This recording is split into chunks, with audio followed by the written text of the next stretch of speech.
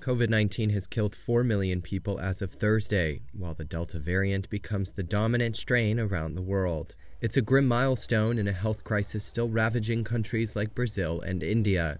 According to a Reuters analysis, it took over a year for the death toll to hit 2 million, while the next 2 million was recorded in just over 5 months. While the number of cases and deaths have slowed in countries like the US and UK, hospitals are overrun in much of Latin America.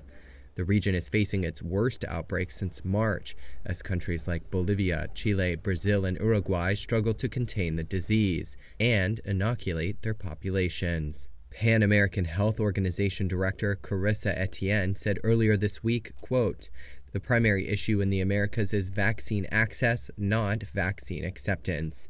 The wealthy group of 7 nations pledged to provide 1 billion COVID-19 vaccines to countries that need supply, like India, which is still reporting one of the highest average death tolls per day. The country accounts for more than 1 in 3 deaths reported each day, according to a Reuters analysis. Even still, health experts believe the official death toll worldwide is undercounted.